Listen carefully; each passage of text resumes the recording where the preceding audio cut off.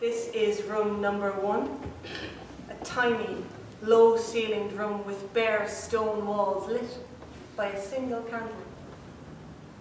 The smell of wood smoke is from the fire burning in the hearth. There's a leather-bound book on the table beside you. Go ahead. Pick it up. The title says Mercury, or The Secret and Swift Messenger. And it has a subtitle Showing how a man may, with privacy and speed, communicate his thoughts to a friend at any distance. It was published in England in 1641, and it's about secret messages. The fellow who wrote it, a vicar named John Wilkins, collected all the information he could find about invisible inks and secret codes. And because he was also a mathematician, he wondered whether or not it was possible to create a new kind of code in which the smallest possible number of symbols could stand in for the whole alphabet. 2 letters of the alphabet, being transposed through 5 places, will yield 32 differences, and so will more than serve the 4 and 20 letters. 4 and 20 letters. So no J or U, because back then J and I were interchangeable, and so were U and B. In Wilkins's code, A is A. B is A, C is A, D is A, and so on it goes until it gets to X, B, Y, B, and Z.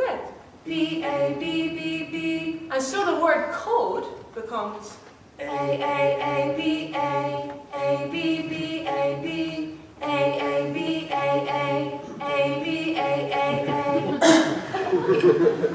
Each letter of the alphabet has its own unique difference. For John Wilkins, a difference is a piece of information that exists because of the contrast between 2 things, like 2 bells with different sounds or a flag at full or half mast. Anything that can provide a difference, Wilkins reckons, also has the potential to communicate meaning, so long as whoever is sending the signal and whoever is receiving it have agreed in advance what the meaning will be. The signal fire burning on the hill tells the city that the battle is won. The blood on the doorpost tells the angel of death to pass over this house.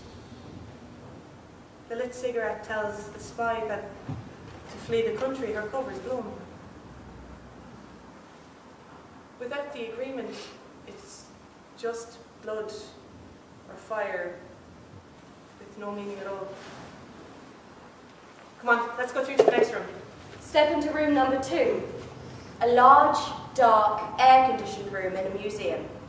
Mounted on a plinth and lit by a spotlight is a tree log, approximately 75 centimetres long and 20 centimetres deep. It has been hollowed by hand, leaving 2 horizontal slits. These slits are different sizes, and when you strike them, they give you 2 different tones. This is a talking drum from Guinea in West Africa, and it is roughly 300 years old.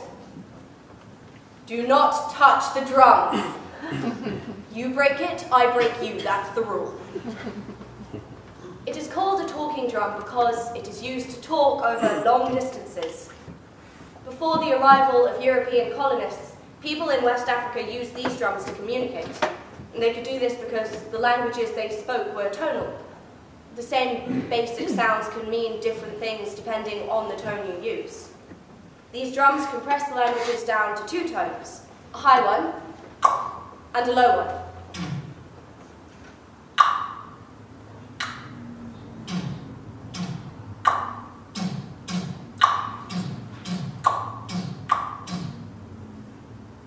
You wouldn't think it would make sense, but it does.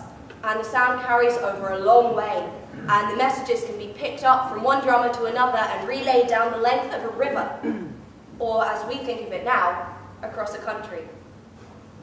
Until the 19th century, this was the most effective long-distance communication system on Earth. Step through that door behind you,